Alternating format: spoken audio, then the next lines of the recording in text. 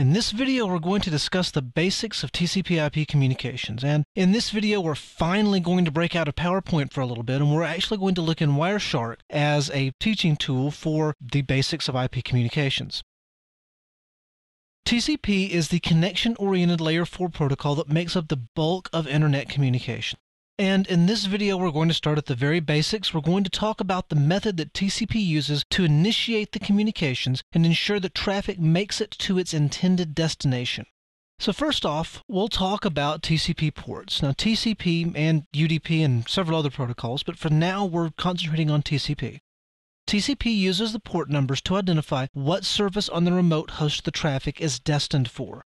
Ports below 1024 are well-known ports. If you go into Google and search for well-known ports, you'll find that 80 is HTTP, 21 is FTP, so on and so forth. Now this will make a little more sense here in just a couple of minutes when we look in Wireshark and we see with the source port and the destination port. But for now, we're just kind of powering through the facts here. Ports greater than 1024 are available for user services. So if you have a chat server that's not a well-known chat server and you just want to bind it to port 6166, you could bind it to port 6166 on most installations of Linux or Unix or Windows and so on and so forth.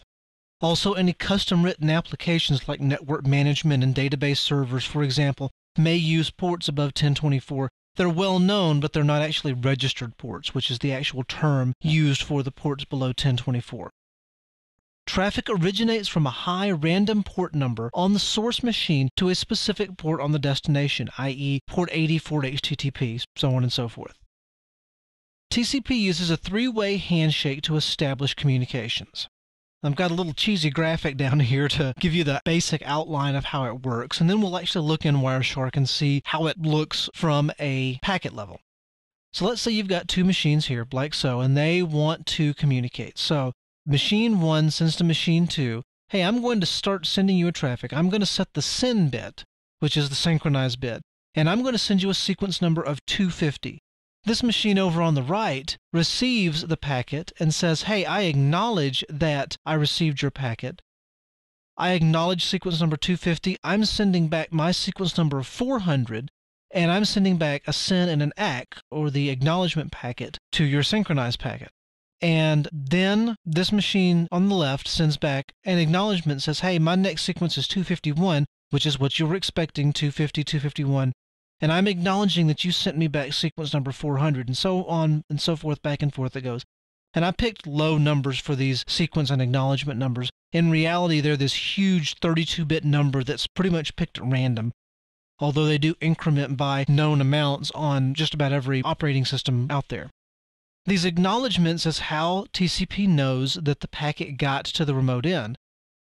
I'm sending you a sequence of 250, and then I send you a sequence of 252. Well, what happened to 251? This machine can then say, hey, I missed 251. Can you resend that particular packet? And this machine says, oh, sure, here's 251, and it resends it. Again, this makes a lot more sense when you get down here in Wireshark. Now, this is a packet capture sample off of my lab network here, and I've included it as part of the work files for this particular course.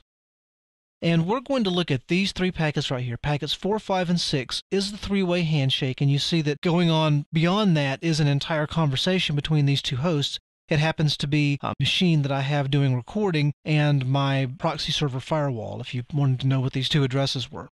So the first thing we'll look at are the port numbers. You'll see that the source port, it's recognized it as TIP app server. That's what it's most generally used for, but it's port 3160. Notice it's above 1024, so it's a random high numbered port. Its destination port is HTTP or port 80, so port 3160 on the source is talking to port 80 on the destination. If we delve further into the TCP header and we scroll down to the flags, you'll see this is where the SYN flag is set. And you can expand that and look at all of the flags available to you. Let me resize this window so you can get them all on one screen here. But you can see all the flags that you can set inside TCP. In this case, the SYN is set, saying, hey, I'm wanting to establish a connection to you on port 80. If you look up here, you'll see the sequence number. The relative sequence number is 0 in this case. And so let's look at the response. We look at 192.168.15.254's response to this 104. And we'll collapse this and go back up to the TCP. You notice in this case the source port is HTTP because it's responding back to the initial request. Its destination port is 3160 because that's the port that the request came in on. And you can look up here and see that the CCENT flags are set, and we can expand TCP and look at the flags, and you can see that acknowledgement and synchronization is set, and its sequence number is 0, its acknowledgement number is 1. So I saw that you sent me sequence number 0. I'm responding back to say my acknowledgement is 1. My acknowledgement is not 0. My acknowledgement is 1. So if we look at the next packet, which is the ACK to this packet, or the CCENT, again, it's coming from port, scroll up a little, it's coming from port 3160 to port 80 because it's coming from my workstation to the web server, to the proxy server. It says, hey, I acknowledge that you sent me number 1. My acknowledgement number back to you is 1. It's an acknowledgement packet.